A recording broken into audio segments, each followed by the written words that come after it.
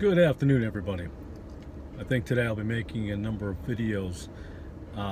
One I'd like to talk about is the fact that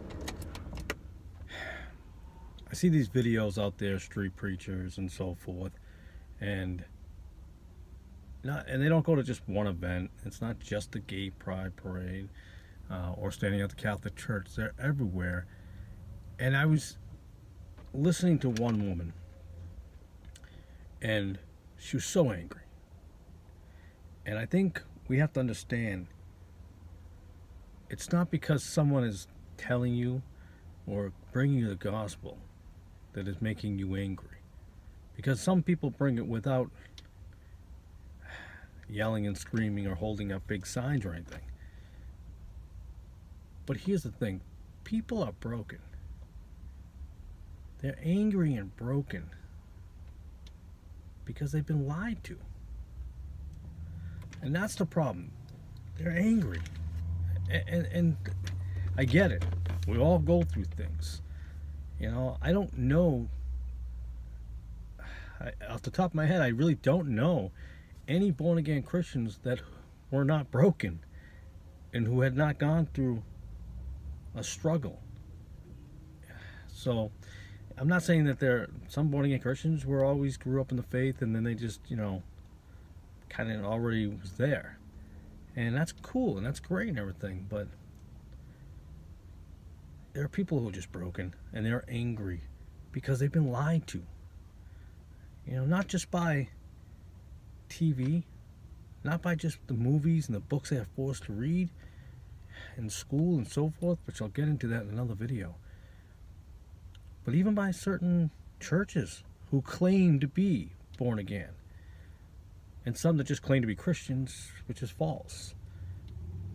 And it makes it much harder for guys like myself and women out there who try to bring the gospel to other women, who are trying to show you what the book actually says, as opposed to what people say it says. And those are two different things. So I guess this is two other born-again Christians, along with everybody, realize that people are angry because they're broken and they're lied to, and that's why they go to something else. They always feel like the grass is greener on the other side, and sometimes it appears that way, but not always. It's just not always. It's like those people who dress really nice on the outside, and once you get to know them, they're empty inside. And that's the same thing. The grass is not always greener. All those lies of happiness. Because happiness is when you pass on. There is happiness. But becoming a born-again Christian doesn't mean all of a sudden troubles go away.